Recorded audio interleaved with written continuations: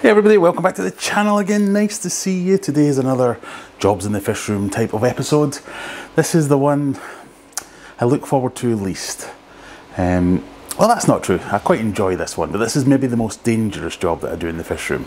Come with me. So we're back with this guy. This is Humphrey. He's my flowerhorn. He's my two-tone Kamfa flowerhorn, and he's possibly the grumpiest, angriest fish that I've ever met. He loves to interact with me, which means bite, but his tank needs cleaning. So he's been getting regular water changes, but there's a bit of algae building up in his tank and we need to get in there and we need to give it a clean. Another thing that he's done, if you've seen a previous video I made, he hates cylindrical objects. So he's totally bust his heater. So we've had to replace his heater with a temporary one. I'm waiting on a titanium one arriving because the last one I got him didn't really work very well. We weren't happy with that. But yeah, that's how grumpy he is. So now I'm going to take my life in my hands. Well, I'm going to take a little bit of blood loss, get in there, give the tank a clean and give him a water change.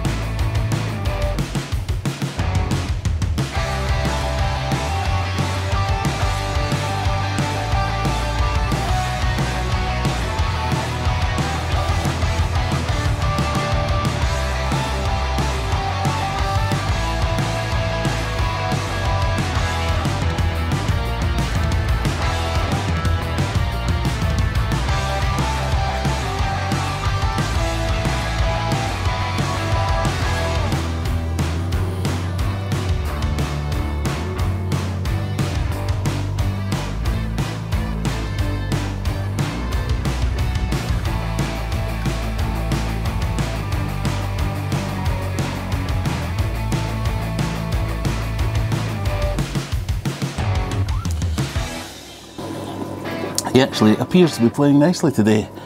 Sometimes he will play with me and we can do this for ages, and then eventually he'll go, hang on, I remember I hate you, or that you taste delicious. And he'll just take a chunk out my finger.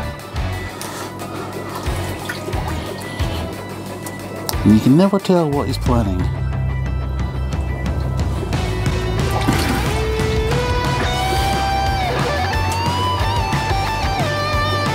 Ow!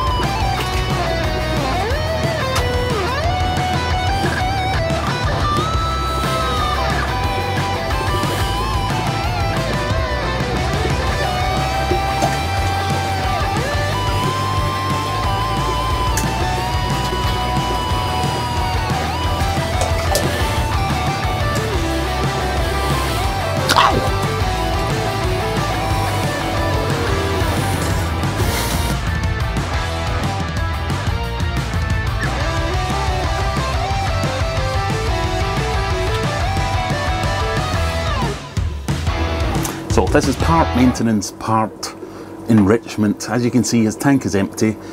He's just, these days, he's not tolerating anything in there. So if I put some wood in there, he'll just attack it until it disintegrates or causes a problem. If I put some rocks in there, he'll bash them and move them around, and I'm worried that he's going to crack the glass.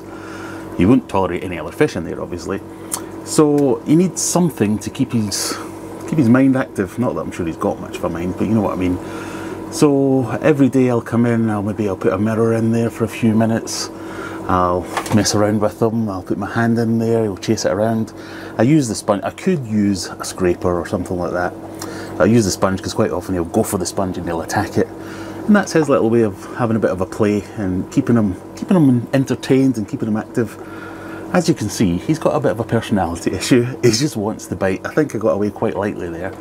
I've got only a minor bit of blood when he got me on the arm, he got me on the finger as well, but didn't draw blood there. But yeah, that's the worst that I've got today, so that's not too bad. What I like to do is get in there, give it a clean, get rid of all the algae, let all that settle, and then we come back with the siphon and get rid of all that stuff. And you don't like that bit either, do you? Back in a minute. One of the more fun things you can do is get your family involved in the cleaning and see if you can convince them to stick their hand in the tank. This is really child abuse, I'm sure. What? How many fingers you got? Oh, my fingers. It's scary.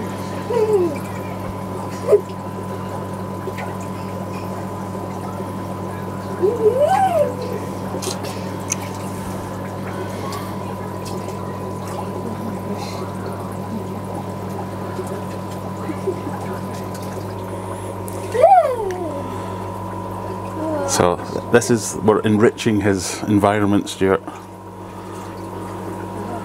so he doesn't get bored. What, so you can bite our fingers off instead? Yeah, he likes to bite fingers off. That's how he likes to have fun. You like to play on your bike or go out with your friends, he likes to bite fingers. Ew, doesn't seem fun.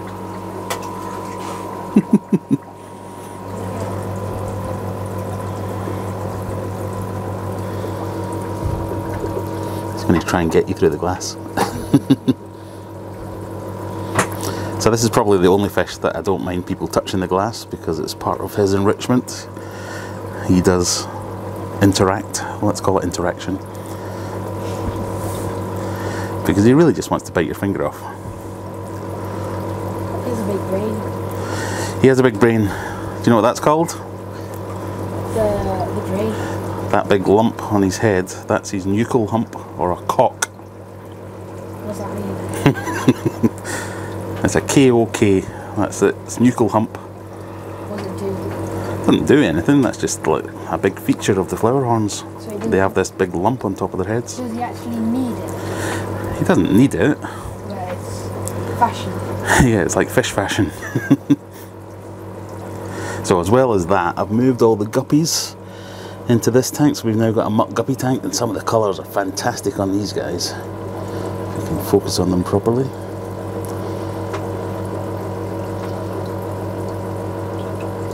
I don't know if it's just an illusion, but I think the colours have got better since I've added all the different fish in.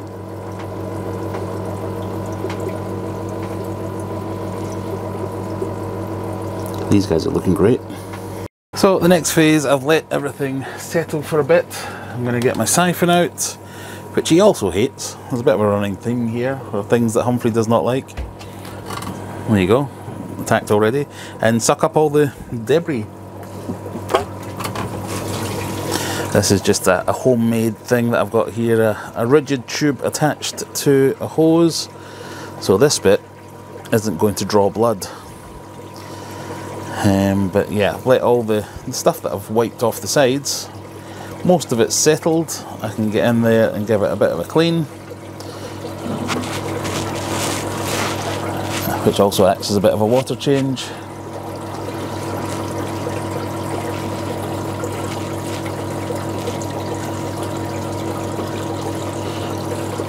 I kind of roughly take out about 20%.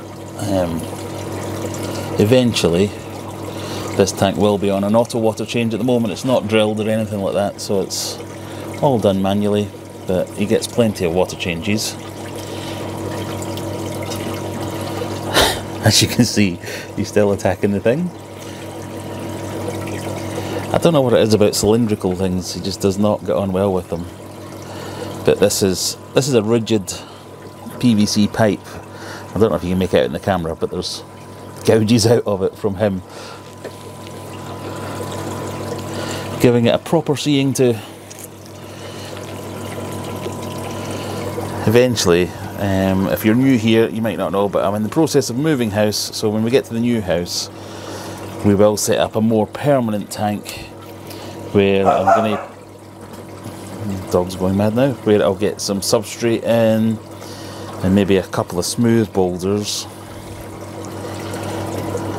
You see how he does with them. But it's not terrible for them to live in a bare bottom tank like this. It's just, it's ugly for us as the keeper. It doesn't bother the fish at all. Leave it alone.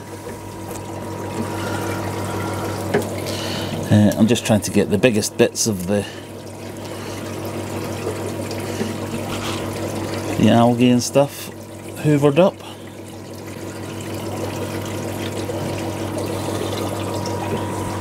In terms of filling things up, I've got my HMA filter here on the wall which feeds the whole fish room, so the automatic water changes that go on here get fed by that. But I've also got this feed hose here, or fill hose here. Just drop that in, turn it on, and keep an eye on it basically. And that's it, that's my maintenance routine. Only lost a little bit of blood today, so not too bad. We'll let this fill up and then we're good to go and move on to the next job. Bit of admin while we wait for the tank to fill up. I would just like to say thank you to everyone who's clicked on that join button down below. We're up to, I think it's something like 10 or 12 hero adventurers at the moment. I've started a new thing on my Discord server and you'll find all these links in the description below. But if you do sign up for the hero membership, we've got an extra prize or an extra bonus for that. You can get 10% off anything at my website. So whether it's food or plants or fish or whatever it might be, join the Discord server, make yourself known to the admins and say I'm a hero member and we'll get you that code.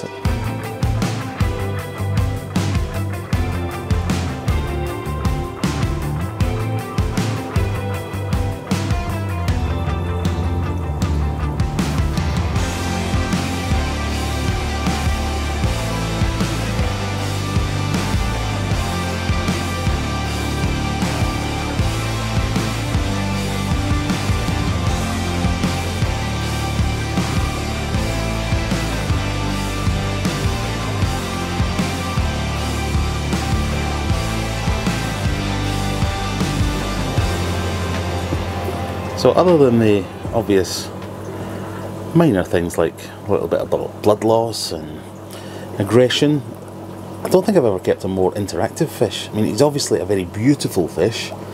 We've got the two colours here, the red fading into the yellow, the pearling. It's just stunning to look at, but he's so interactive. He wants to play with you. It's the only fish I've ever seen that's happy to have someone tap on the glass. Not for everyone, but I don't think I'll ever not keep a Flowerhorn again. I mean, this particular one, this is Humphrey, he's got a little bit of gill curl. It's just cosmetic, it doesn't affect him in any way, but he's just brilliant. Okay, if this is the first time you're being here and you like this kind of thing, please think about clicking that subscribe button. It really helps me out. And just like to say thank you for stopping by, and we'll see you in the next one. Bye!